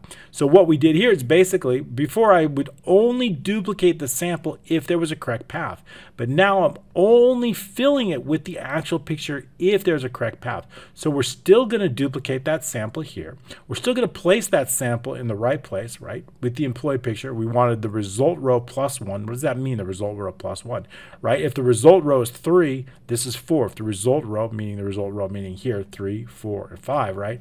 This row, this fifth one down, I want to put it in row 6 here, right here. All right, so we're going to be placing those pictures only though if the picture path is correct. To check that, we're going to use the directory command. If it does not equal empty, then we're going to fill that sample picture with the user picture. Otherwise, we're simply going to use what the current value is, and it is simply that default picture right here, that default picture. Okay, great. Next up, I'm going to take this shape here. This is our sample shape here. It's located called PTO sample shape. It is this shape that I'm going to be duplicating to create these particular PTO shapes. All right, so that's what we get. So now we've got the employee already done. We're good to go. Now we're going to focus, so all the employees are loaded in. Now we're going to focus on this PTO database, right? So what I want to do is I want to load all of the PTO shapes, but only for specific dates, right? Only for January of this year, right? January of this year, that's the only dates that I want to do. I want to make sure to see if there's any starting date or ending date. Now, there's more additional if, for example, if we decide we're going to have a PTO that starts on a different month and ends on a different month, we need to compensate for that. I'll be doing that inside our Patreon platform, so make sure you get added up on our Patreon. I'll be doing a lot of that, plus I'll be taking your suggestions, and that means if we're starting a trip on the last of the end of the month and we want it to overlap into the next month, I'm going to show you how to do that inside our Patreon platform. So make sure you join us there for that additional training and the updated workbook. Okay, so we're going to focus on the PTO workbook. We're going to run an advanced filter based on those dates. We've got some criteria that are set up right here. So we want the start date to be greater than or equal the selected year, the selected month, right? It's got to be greater than that. And I want the end date to be less than the end of the month, right? The end of the date to be less than the end of the month. And we'll be updating this. And I also want to make sure that we have a end of month date, the end of the month, the selected year, that start date must be less than the end of the month, right? Or, of course, we want to make sure that the end date is greater than or equal to the selected month, the selected year. So that's just going to give us, so that way it fits directly in it. So those results are going to appear right here. Once we determine all those dates that are in January, I want those results right here. We're focused on the start date, not necessarily the end date, because I want to know what's starting inside there. So that's why we've used the start date. But the end date would help us to make sure that we have that already. But primarily, we can start with the start date. And I want those results to come directly inside here. So continuing on with the macro, once we run that advanced filters from A3 through I, right? All the way through column I is where we're going to go, right? We don't need the work days, right? That's not going to be important because work days is going to be used for formulas, but really in this case, I really want to show the total days, right? So we're going to keep that, and we're going to use our criteria from N2 all the way through O4, and the results are going to come directly from Q2 all the way through Y2. So that's exactly where we're going to have that. I want to check the last results row based in column Q. I want to see if we have any results. Of course, if it's less than 3, then we can exit the sub, right? Because there's no data at all. Assuming that we have data, we can then move on, right? So continuing on here, right? What I want to do is I want to run a loop for the result row, a long variable, from 3 to the last results row. I want to extract a lot of information and put that into variables. The PTO ID is going to come from Q. The employee name from column R, while the PTO name, the name of the PTO, that's important to put in the text, from column T. The type, right, that's going to help us with the color. We need that. That's going to be in column U. The start, we need to know what column to position that from W. And the number of days, how big should we, long should we make that shape? How wide should it be? And that's going to be coming from column X, okay? I also want to know the start column. What is the start column? What column are we starting it on, right? How do we know, right?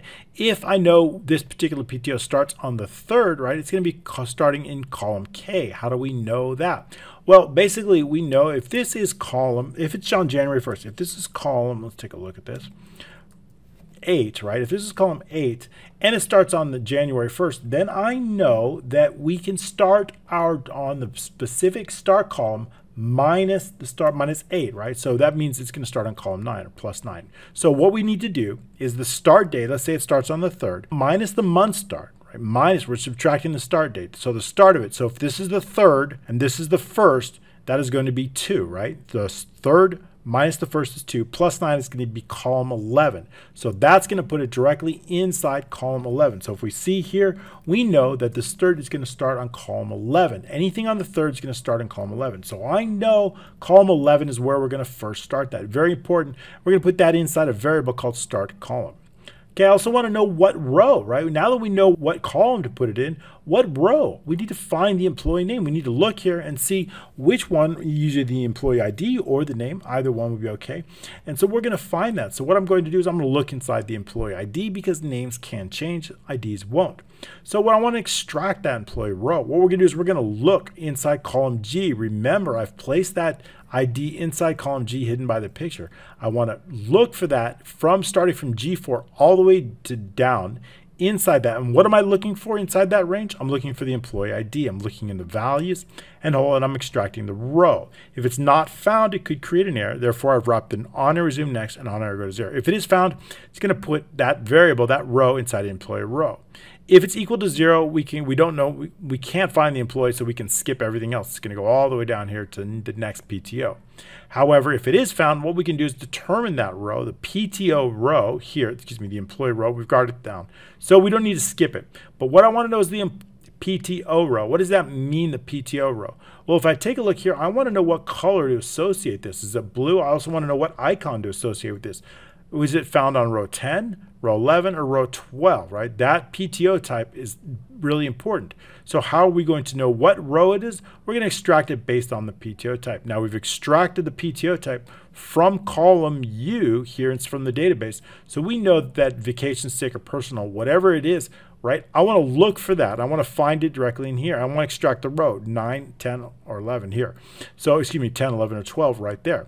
All right, so what we want to do is, again, I want to look for it. So we can find it. That PTO row is basically based on the PTO type. We have named range called PTO type. If we look in the formulas and the name manager, and we scroll down here to PTO type, this one here, we see that it's in our admin screen right here, the PTO type right here. Those are all our PTO types, G10 through G12 in the admin right here. There it is. Okay, so G10, so we've got that right there. So that's going to look in that range, and I'm looking for, what am I looking for? I'm looking for this PTO type right here. If it's found, we're going to extract the row. If it's not, it's going to create an error. Okay, so we're going to go, we should probably have one more on our resume next here. That's what I want, O, N, N. Okay, so that's AutoHotkey that automates that. All right, so we're going to check if the PTO PTO row is not 0, that means it was found. It's found in 10, 11, or 12. So I want to set the color, right? I need to know what color the shape is. Is it this color, this color, this color, right? Whatever the color is in column J and the found row is what the color is going to be. So we're going to put that inside a variable. So as long as the PTO is not 0, we're going to say the PTO color is simply going to be the admin, column J, and the row, the interior color. Otherwise, we're going to set the PTO color to empty. Great. So now that we have the color, we can then duplicate that shape. We're ready to create the shapes for our PTO. And to do that, what we're going to do is we're going to take this sample one right here, and we're going to duplicate it. And this one's called PTO sample shape. We're going to duplicate that, and then we're going to position it accordingly. So the first thing we want to do is PTO tracker shapes, sample shape, duplicate, give it a unique name. We got the PTO ID. That's very important. We've already extracted it up here from column Q. So when we add that to PTO item and PTO ID, it's going to create a unique name for that shape.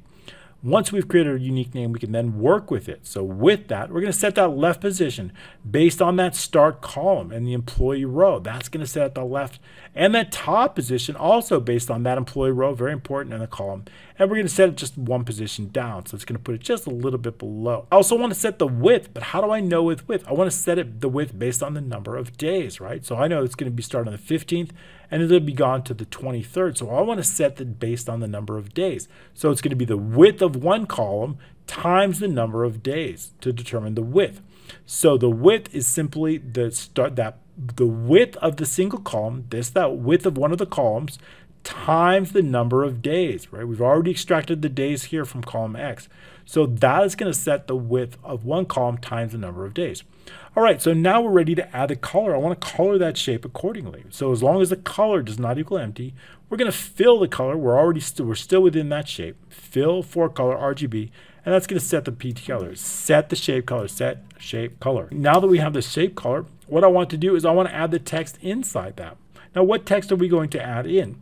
Well, the text that we're going to add in is going to be the text frame 2, text and the PO name, right? I want that name set up inside that. That's the name of whatever the PTO is, right? So whether it's the sick flu or Cancun trip or whatever we've put directly in and saved it, right, which is this PTO name, I want that to appear as a text. So we can use the text frame, text range to do that. So the text frame, text range, text equals the PTO name. That's going to set the name. That's everything. We've positioned it. We've given a name. We've given it the right color. We're done with that. Now all we need to do is add in the icon. I want to add that icon in based on the row. Remember, if the row's 10, it's going to be icon 1. If it's 11, it's icon 2. And if the row's 12, it's icon 3. So we can use that because we've already got them. We've already duplicated those icons. And then we put them right here. Icon 1, icon 2, and icon 3. So we can base it on that row. Okay, so as long as the PTO row means that it was found doesn't equal 0, we're going to set that icon. What I want to do is I want to duplicate that. Now remember, I said PTO 10, right? 10 means 1, right? That's the first one that's found, right? If I subtract, if I know it's found on row 10 and I subtract 9, that's going to give us that icon name PTO1, right? PTO1, so that icon 1 is what we want. So I'm going to duplicate that icon. So to get that number, the icon number is the row minus 9, 1, 2, or 3. So we're going to duplicate that. We're going to give it again a unique name called PTO icon. Notice that this has 7 characters that we duplicated here, and we also have 7 characters that we duplicated here. So that makes it easy to extract the ID regardless of where they click on. So what we're going to do with that, we're going to focus on that. All we need to do is just place that once we've duplicated it and given it a name. We're going to then work with it, giving it that left position based on the employee row and the column. And we're going to place on the, again, the top position based on the row and the column and given that top position. I want to make sure that it is visible in case we fit in it. And I want to assign a macro to it. And it's going to be called select PTO, that macro, right? If they select, that means we don't have to select a macro to this one because it's already, right? I've already got a macro assigned to the sample. Because I've already got a macro assigned to the sample, when I duplicate it, that macro goes along with it. However, the icons do not have any macros because I duplicated that from here. I probably could assign them to here, but that's okay because I've used them here. I want to just assign them through VBA. So we can assign them the macro through VBA using onAction. And it's the macro PTO select. That's the next macro we're going to go over. And that's the macro that means when we actually select something that we're going to select. We don't know if the user is going to select on the icon or if they're going to select on the shape, but we want to make sure that the result is exactly the same. Okay, so we've assigned the same macro. Okay, that's it. An on error goes 0, and then we just simply loop through all the results until we create those shapes and the icons and update that. Okay, great. The next macro, as I mentioned, called PTO select. That's the same macro that's been assigned to both the shape and it. It is that same macro that's also been assigned to this sample right here. So sorry if it's off the screen. You see assign macro. It's the same macro that we've done here. And because regardless of the shape, all we need to do, because we've given the same name here, right? These are going to be the same number of characters, right? 7 characters and then the PTO ID. 7 characters and the PTO ID. So if I remove the first 7 characters, it's going to leave me with the PTO ID. So the macro is very simple. B3, that's where we want that PTO ID in, right? Once it goes in directly in here, it's going to generate that row inside B4. That row is going to be very helpful to load in the details. So B3 is simply equal to, using the replace, we're extracting the name of the shape that called it. We're going to take the name, we're going to use replace. We're going to take the first 7 characters using the left command, and we're going to replace it with nothing. And then all we need to do is just run the macro PTO load. That is the same macro that we went over right here. That's the same macro that we went originally, PTO load. Remember, B4 can't be nothing. So that's all we need to do, just to load in that. And that's going to automatically load it. Very, very simple. Okay, this we don't need, just some testing. All right, so that's it for the summary. Next up, we have the employee detail, right? That's the macro that we're going to run. Now, when I select here, as we remember, we're going to select and show that employee detail. The macro that's also going to fill those in, right? We've got something similar, but this is a little bit different because I want to load all of the employees' PTOs for a single employee for an entire year. This is for an entire year, and I want them to load in here. Okay, so how are we going to do that? Again, we're going to run an advanced filter based on this, but it's slightly different. If we take a look over here, we have the employee detail criteria. This time it's for an entire year, so we've got start dates based on the selected year all the way up until the last day of the year, a start date within that year, and the end date, right? Making sure that we're within that year. That criteria is basically inside that year, right? So we want looking for a start date that's greater than or equal within a year, and it must be less than or equal to the last day of the year. And I also want looking for an end date that, of course, is less than or equal to the last day of the year and greater than or equal to the current year. Great. So now that we've got that, I want to take those results and, of course, with a specific employee ID, right? Making sure that we have based on only a single employee based on that selected employee ID located in B6. That's why it's so important that we add that particular employee on B6. Has to have that, right? Has to have that ID located right in B6. Very, very important here. So how does that happen? Well, that happens on selection change, right? When I make a selection change, that ID is going to change. We'll take a quick look at that, right? Since we haven't gone over that yet. And that's going to be based on the PTO tracker here. And it's going to be based on selection change. When a user, right, makes a selection change from H4 through H99, and we want to make sure that H contains a value, right? H is the employee name. I want to take whatever's in G and the selected row, and I want to place it directly inside B6. So that's what we're going to do right here. B6 is going to take on whatever's in G and the target row. And then also what I want to do is I want to then trigger that conditional formatting based on B7 in the target row. Target row is going to take on that, okay? And then what I want to do is I want to display that employee icon, right? I want that icon to be displayed right here. I want to be displayed in column I and then move it over to the left a little bit. So to do that, we're going to place that in column I. We're moving it over to the left, 15 pixels to the left and the top position, and making sure that that employee button, visible button, is visible. Otherwise, we're going to, if the user selects on anything else, we want to make sure that that is hidden. So that means when I select on another cell, it's going to hide that. When I select on this, it's going to show it. Okay, so that we've done right here. This is what's going to hide it, but only if it is currently visible.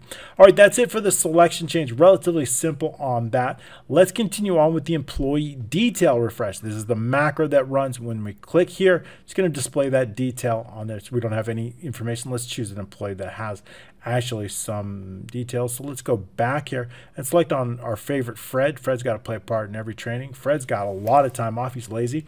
So let's continue on here with Fred. Now we see that Fred has additional ones. So what we want to do is, again, we're going to first, just like we did in Red, we'll move a little bit faster because so much is the same. We want to remove all the icons, all the employee pictures, and all the shapes, okay, just through this. Then what we're going to do is we're going to, again, add in all the icons. I want to put in all those 3 icons right here, and just to make sure that they're all put put in here. I guess we're not showing them. They're now invisible, right? I've now hidden them so you can't see them anymore using that. If we comment that out, they'll be visible. So we're adding those icons just as we did before. And again, we're going to run another advanced filter determining the last row, but this time our criteria is different, right? Our criteria is based on an entire year for a single employee. So our criteria is going to be AA2 all the way through AC4. That is our criteria. And our results are going to go into a different location, AE through AM. We want to make sure that we have results, AE, right?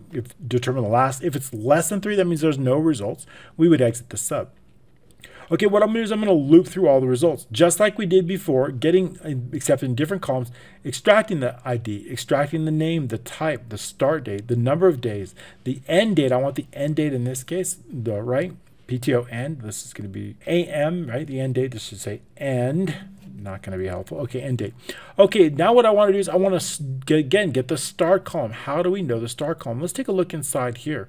I know that if it's going to end up on the 1st of January, it's going to be in this column. So 1, right? So if this is column, it's going to be column 45. So if this is column 45, if I add anything on the 1st, it's going to end up in 46. If it's on the 2nd, it's going to be 47.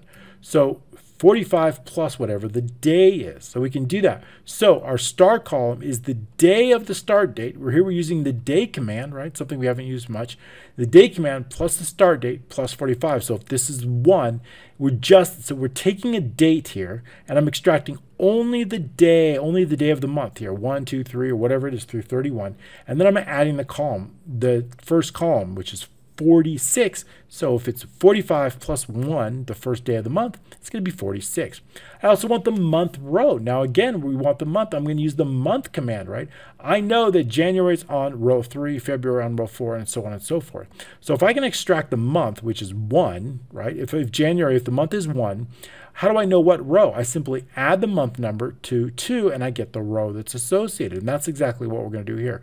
We're going to take that start date and we're going to extract the month number from using the month command. We're adding 2. That's going to get us the row. That is the row that's selected on. And the first one's going to be the column. So now that we have the row and the column, we can place it. So now we can continue on. So now what I want to do, again, I want to determine the color. I need to know the PTO using the same find command on the type. That's going to determine the row, again, 10, 11, or 12.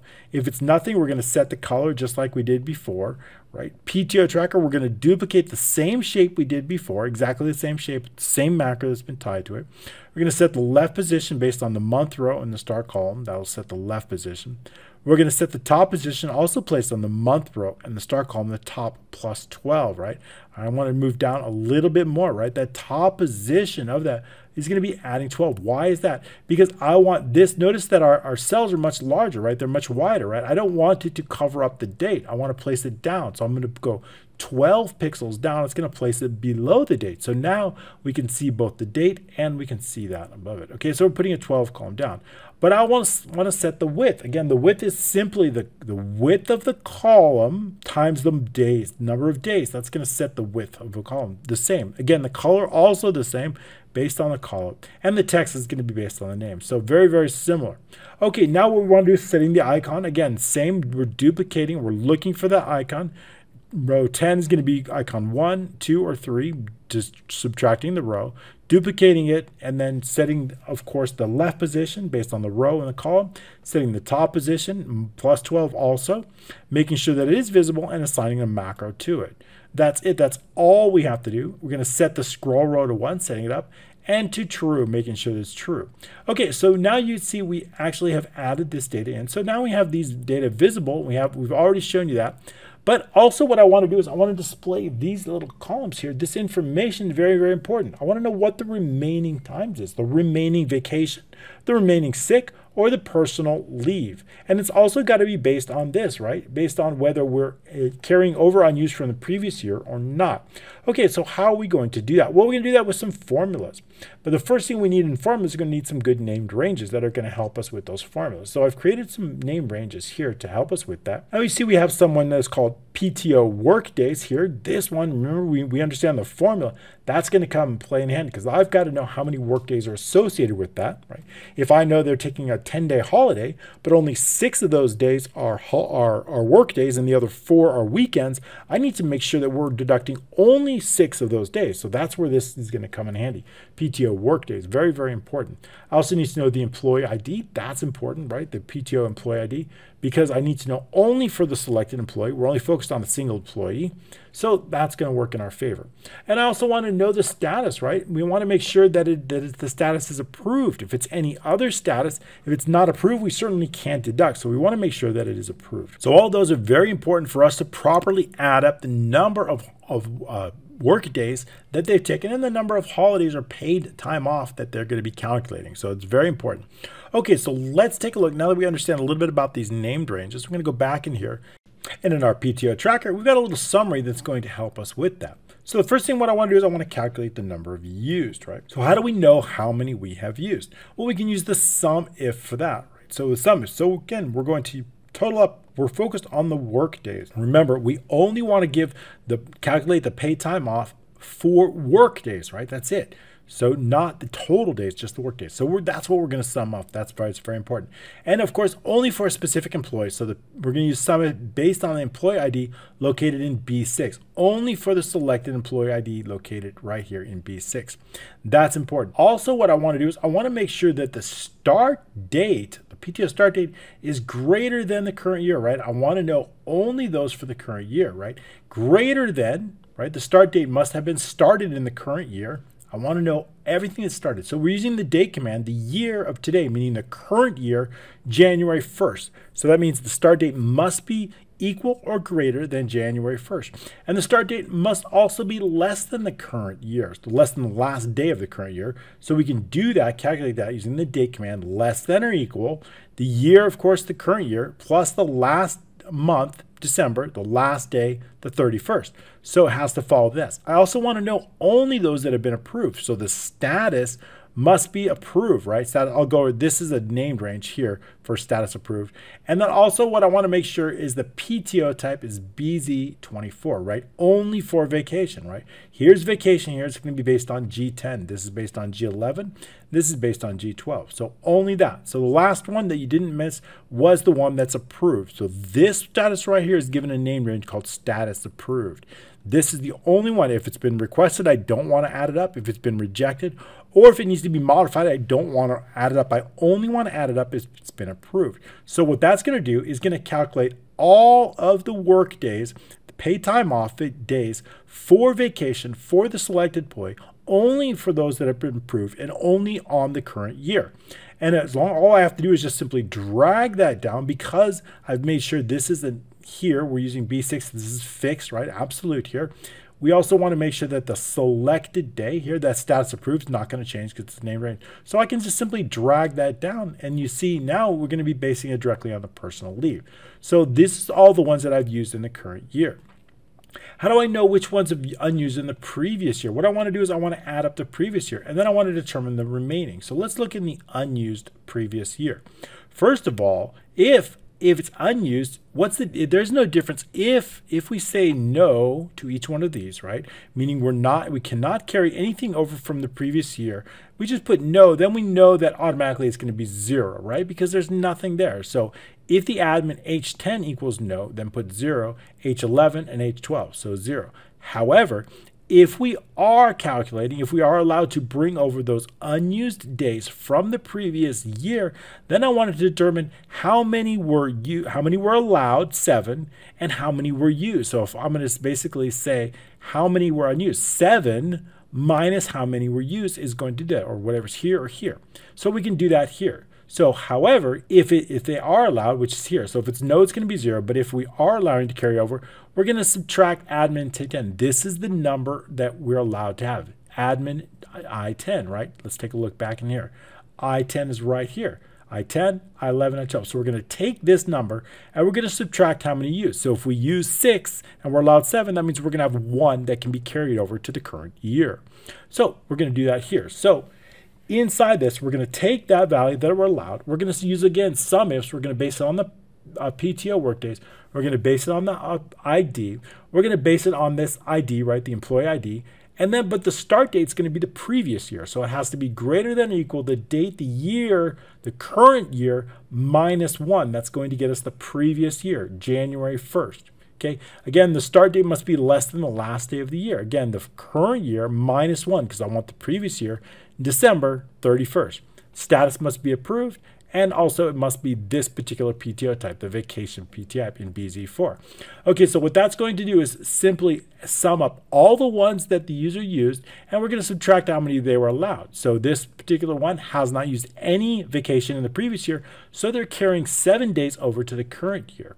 They've used 3 in the current year, so they have the remaining 11. Now what we're going to be doing, we know that they've used it, right? So that means if they're allowed 7 per year, there's a total of 14, right? 7 per the previous year and 7 for the current year, a total of 14, right? So they've used 3, a total of 14 available, so they have 11 remaining, right? So we need to double that. All right, so we just need to carry that down. So how do we determine how many are remaining, right? Well, what we want to do is we want to know, how do we know if we're allowed to carry over from the previous year? We're going to multiply this times 2, 14 days, because we're allowed to use 2 years combined, right? So in this, if the admin, right, whatever's in Sarah, minus the PTO, right? And so what we're going to do is we're going to take the current how many are allowed, which is an admin I-10, how many are allowed, and we're going to subtract how many were used, right? So if we're allowed 7 and we use 3, that's going to give us 4. If I take 4, right, that we have remaining for this year, and I add to whatever's in the previous year, that's going to give us 11. That's just what we did. Adding in CC4, it's going to give us 11. So we know that we have 3 that are used this year, 4 that are available this year. Adding those 4 that are available to the 7 previous is going to get us 11. So we just bring that down. So this is going to give us all the numbers that we use. Again, how many were used in the current year? How many? And notice in this case, right, we were allowed 4 the previous year. We used all, we've 4 left over from the previous year. We've used 11 this year, so we have nothing left for that. All right, so what I want to do is I want to create those, and I want to create a nice little summary here. So I've got a little donut chart to help us with that. So if we take a look at the donut chart in this, and we see the data that's going to be based on, this is going to be based on the data. We've used 3, and we have a remaining 11, right? So I want that 11 to show up here. So we have that here. So it's going to show us, if we zoom in here to this donut chart, we create a little mini donut chart for each one of those. So we know we've got 11 remaining and 3 were used. Here we have 0 remaining. They've all been used up. And here we have 5 remaining. And we also have some summary text. I want the summary text. I want to know that the vacation, right? So if we see this here, this shape, this is just a rectangle shape. We've linked the text to the admin G10. And I've linked the text to G11 and linked this text to G11. I also have 2 additional pieces of text on top of that. Now this text is linked to what we have over here. So we've got this, I zoomed in a little bit. So we've got this one right here. Now this one, I want to know how many remaining. The remaining of the current year, what is the current year, remaining of 2021, and then whatever's in CB4, which is 11, of how many we need to know. I want to add in, is it 14 or is it 7 basically? So if the admin equals yes, then we're going to multiply it times 2 because it's 2 years of 14. Otherwise, we're just going to say 1. And what does that mean? That means 11 of 14. So if I've taken this and I change this to no, right? So we're not carrying over from the previous year. We can see that now it's been changed, right? So now it's 4 of 7, right? So now it's 4 instead of 14, it's 7 because we're only allowed 7 per year. We're not allowed to carry it over. So that's going to help us determine that. And all we did, so this is the text that's going to be linked. And I've got another one for the previous year text. Notice I've got current year text and previous year text. So that's here. So here we have the current year text here, and we have the previous year text here. So this current year text is linked to CD4. This residual here is going to be located to CE4. So we're simply linking it to these cells so that we can have a summary. So the previous year text is residual from the year, and today minus 1, right? So I want to know the previous year, the year of today, minus 1, meaning the previous year, and whatever's in CC4. So the residual is going to give us what we have here, remaining 7, right? Previous year is 7. We've got 7 available from the previous year. So when we link these text boxes to this here and this, we have a nice little detail here. Remaining 11 of 14, the residual from 2021, 7 here. And we just do the exact same thing for each one of the 3. relatively simple, all as long as we get the right formulas and we get them. You know, it can get a little bit confusing because we're bringing it over from the prior year, but a simple yes or no will let the user do that. And of course, we have just a little custom background on this. If I delete the background, I'll include this background in our Patreon if you want to add that background in. It's just a background that we're using. Custom background before my voice goes out. And I'll make sure to include this background here so we can have a nice background automatically. All right, very, very cool. This has been a really amazing training and actually a very, very useful application for any business hiring employees wanting to keep track of their paid time off, wanting to keep track of their employees, and it's going to be really great. I hope you'll be able to actually create and customize it. Let me know what else you want to see on this. I'll put it on Patreon as long as I can within a given amount of time. I hope you enjoyed this training. In this training, we did learn a lot. We learned how to create 2 different types of schedules, both a employee detail, and we also learned how to create an employee summary for multiple employees with a single click month. A very, very cool year navigation here, and we learned how to add and create and update existing PTOs. Thank you so much for your continued support. Don't forget to subscribe to the channel, comment below, like this video, and share it. I do appreciate that. We will see you very soon. Thanks again.